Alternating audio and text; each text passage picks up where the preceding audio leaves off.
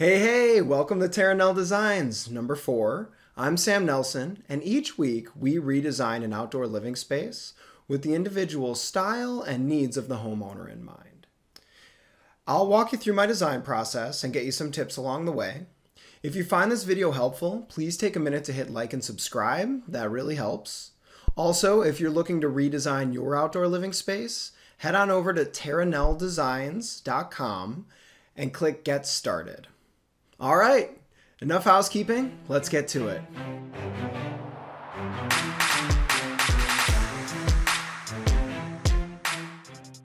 All right, today we have an awesome space that we're working with. It's a great big piece of property, and it's your typical blank slate. They have an existing wooden deck that leads off of the kitchen, and below that is a small patch of concrete that currently serves as their only patio space in the rear. They're looking to change it up and add some really cool features. On their wish list is number 1, a sunken fire pit area. Number 2, they want to go with more gray tones for a more contemporary feel.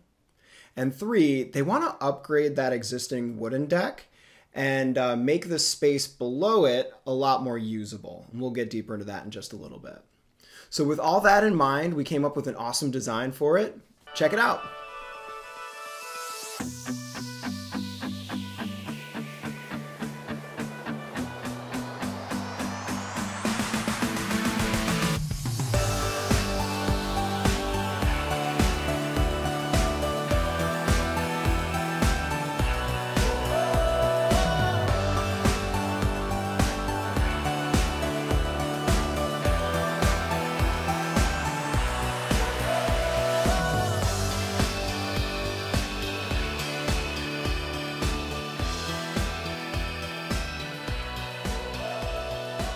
And we're back!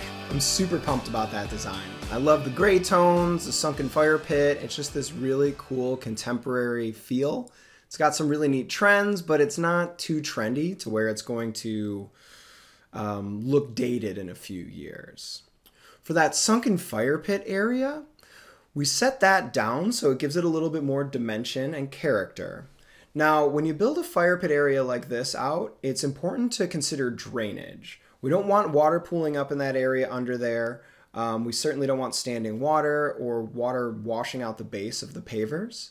So we want to make sure that we have a really good stone base, possibly 12 inches of stone.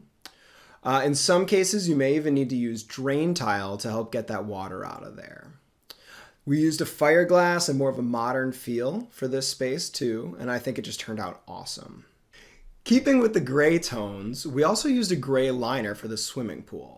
Now, most times people go with a blue liner for those swimming pools, giving it more of like a royal blue or an aqua blue look. I love the gray liners because it's a bit more subtle and subdued. On an overcast day, the water is very reflective and tranquil in appearance, but on a sunny day with a bright blue sky, the water almost gives off this deep teal look that's super classy. I love it. In upgrading the deck, we wanted to do a few things. First off, it was in the budget to do a composite deck. Composite decks can certainly be expensive, so they're not always the best fit for certain projects. But in this case, we're going to upgrade that finish so that we don't have as much maintenance. The railings are going to be done with a cable style, which is a really cool kind of industrial feel that doesn't break up the view as much and certainly brings more interest into the deck. We're going to put a rain catching system underneath the deck so that when people are out in the backyard and it starts raining, you can actually use that as a shelter. The water will collect in a basin that sits right below the plank finish, and then there'll be a gutter system to keep that water moving away. That way the outdoor kitchen can be a great spot to sort of sit and wait out a storm before you get back into the swimming pool.